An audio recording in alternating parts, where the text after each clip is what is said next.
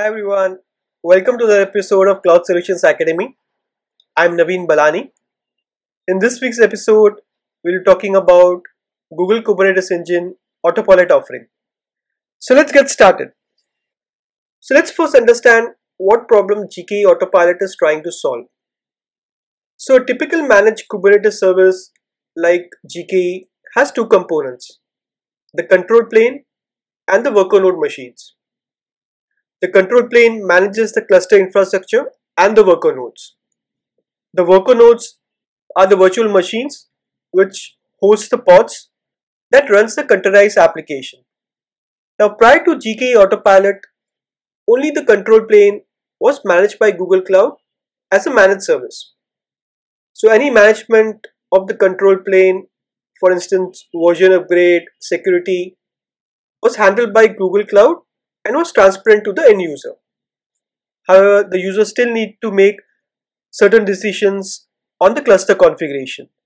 For instance, how many nodes needs to be provisioned, what is the node configuration, how much RAM is required, what is the minimum scalable requirements, how to secure the infrastructure, what is the network configuration, like should you go with a private cluster, and other choices that needs to be made to set up the cluster.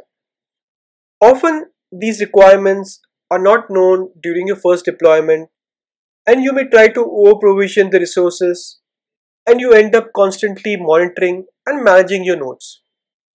With GKE Autopilot, all these management requirements are offloaded as a managed offering and you just need to deploy the pods and leave the selection of worker nodes configuration, scalability, security requirements to GKE Autopilot. In my view, as the name suggests, GKE is now autopilot mode where all the heavy lifting on infrastructure and scalability requirements is handled by Google Cloud transparently and you just need to work on developing your applications. So with GKE Autopilot, you therefore pay only for resources like compute, memory storage that your pod actually uses, rather than paying for the entire node or virtual machines as in the case of the standard GKE offering. GKE in my view is great for first time production deployment where you don't need complete control of managing the environment.